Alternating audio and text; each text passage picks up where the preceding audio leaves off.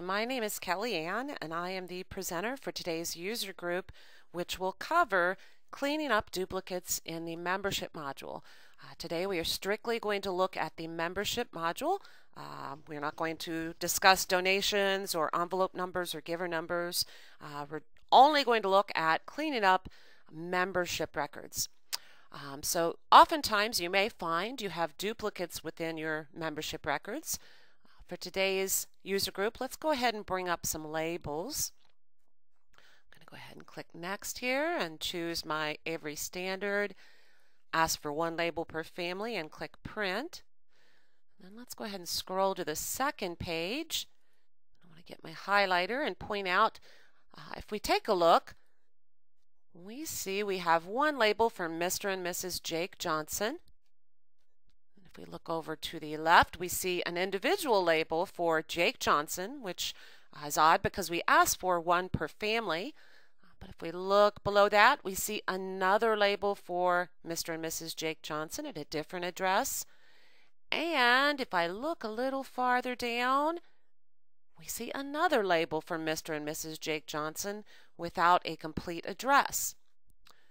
So let's go ahead and close our labels. And let's go ahead and go into members. One way, actually I'm going to close this real quick, one way to see if someone is already in the database before you enter them a second or third possible time is in the lower right. We can go ahead and click the button I've highlighted that says Contact List. So let's go ahead and click on that. Get my pointer tool back. If I click on Contact List, this brings up a list of everyone in the database and members and visitors. Notice the third line or fourth line here, we see Al-Anon Tuesday evening with a V in brackets. The V in brackets indicates this record is in our visitor side of the database. Now if I close this, and this is everyone except for terminated members or visitors. Neat thing, if I open members and click on Contact List, I'm going to scroll to my J's and look for the Johnson family. Now here we see Jake Johnson listed once, and assuming his wife Sawnee listed. There's no V in brackets, but notice when I clicked on Jake's name, because I'm in the member file, and because upper left of my contact list I've checked Link to Member File, if I click on a member's name within the contact list, notice behind the contact list it is going directly to that member's record. So again, if I click on Jake Johnson, it takes me right to that record. Same for Sawnee. We see below here Jake Johnson with a V in brackets after the name. Now if I click on that, it does not go to that record because I am in the member side of my database. Now if I close the contact list and go up to Membership Visitors, now if I bring up that contact list, and I click on Jake Johnson with a V in brackets after his name, goes right to that record.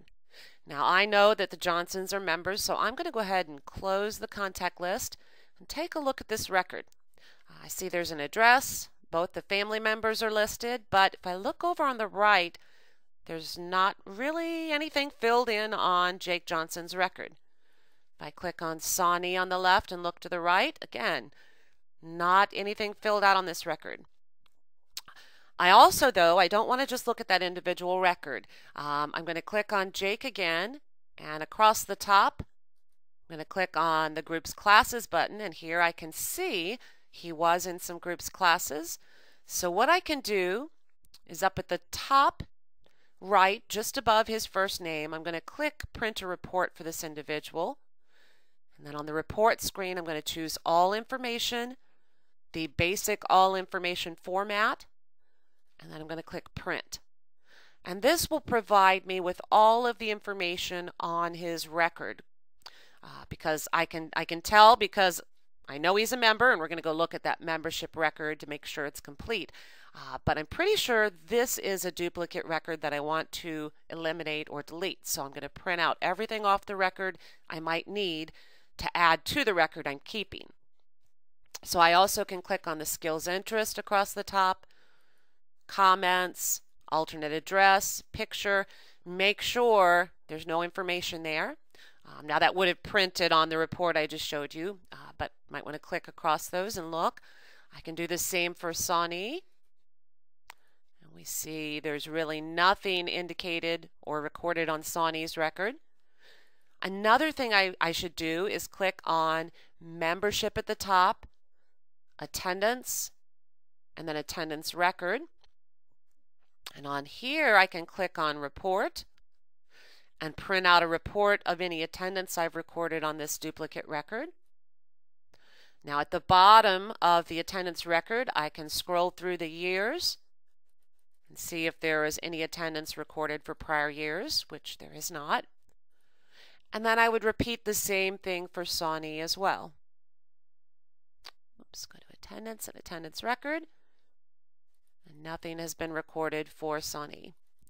So now that I've printed everything off of this record that I might need, I am going to go back over into membership members. Now I can just click find rather than using the contact list, and there I see Jake in the drop-down list. I just started typing his name, last name. Now if I go to the member records for Jake and Sawney, these are quite complete. I have information recorded for each one of these. So I'm going to go back to membership visitors. And I can go ahead here and click find. Find the Mr. and Mrs. Jake Johnson visitor record that I've printed all of my information off of that I want to record on the record I'm keeping. Now in the upper left, I'm just going to go ahead and click delete. Little window comes up, and if this were the only record for the Johnson family and maybe they just moved away, this indicates that instead of deleting, I might want to give them a reason for termination. And that would hold all the information in the records but hide the record from showing up on your list, labels, or reports unless I ask for terminated people. However, this is a duplicate, so I do want to delete this household and the duplicate individuals. So I'm going to put a check here to confirm this deletion. Then I'll click OK. Now what I accidentally did there was I deleted the individual. The reason that occurred was because the individual side was highlighted or active. Notice if I click delete right now with the individual side active, it says delete individual. And I was a bad tech and did not pay close attention to that. So you really want to read the messages, make sure you're doing the right thing. To delete the family and everyone in it, I could delete them one at a time, but if you have a large family, if I click on the family side or the left side, and now I click delete, notice it says delete family. So I can check to confirm the deletion, then click OK.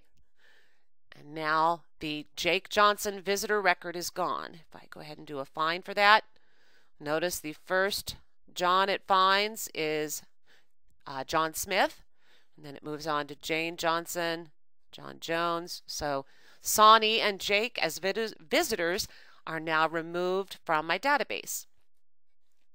So we should be good on our labels now, right? Let's go take a look. I'll ask for one per family and click print. And scroll to my second page. Let me get my highlighter and let's take a look here.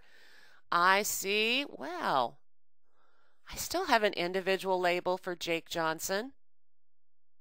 We'll have to look into that. And a label for Mr. and Mrs. Jake Johnson at their correct address on Timber Lake Lane. But if I look down on this last column, I still have another record for Mr. and Mrs. Jake Johnson. So let me go ahead. I only saw one duplicate in the visitor side, so let me go ahead and uncheck visitors and click next and then print. By just checking members, now I can see if this is a record in my member or visitor side. So if I look here, I see Jake Johnson, Mr. and Mrs. Jake Johnson. If I look through, one thing I can do is use in the upper left my little binoculars and type in Johnson, or I could type Jake. And there it is found Jake Johnson,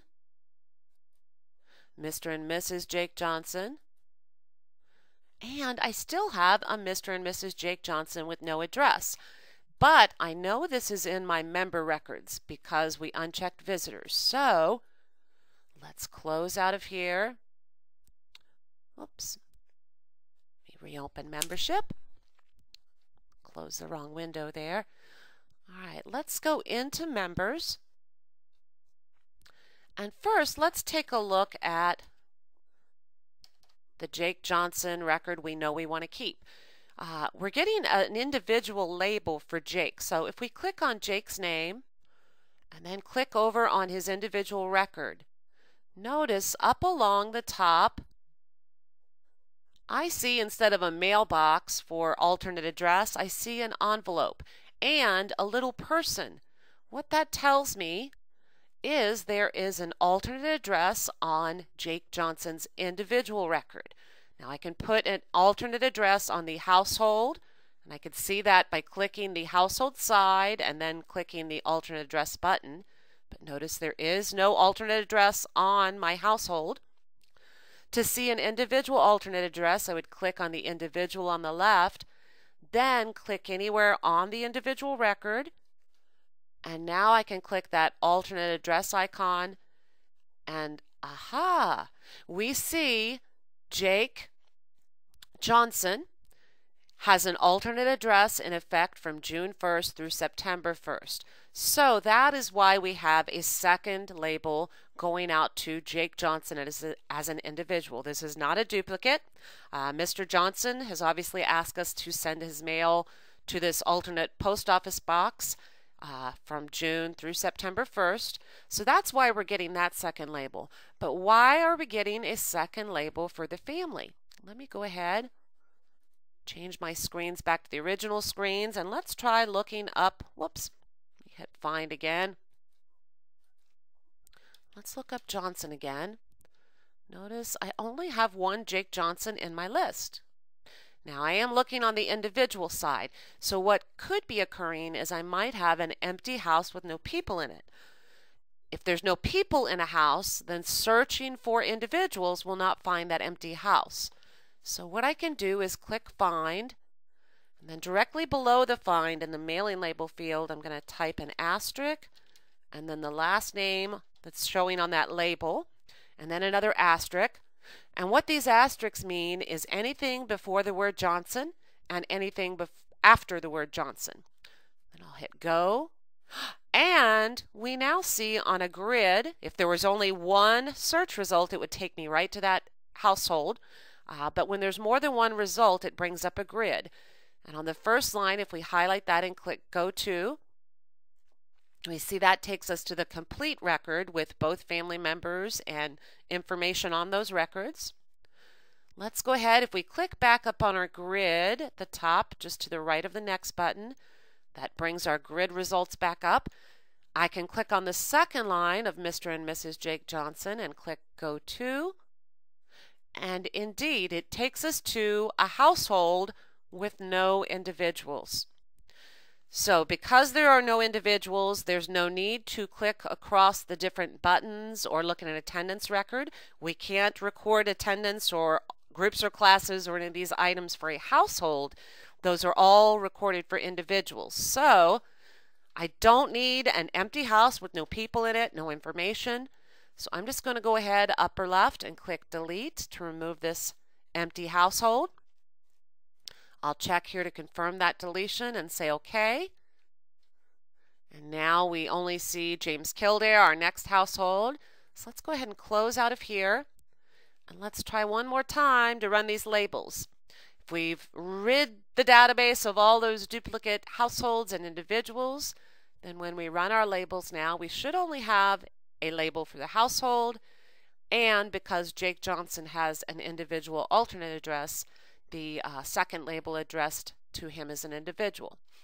So let's go ahead and scroll to our second page. Let me get my highlighter. Here, if we look, we see Mr. and Mrs. Jake Johnson. And that second label going to Jake Johnson at his individual alternate address.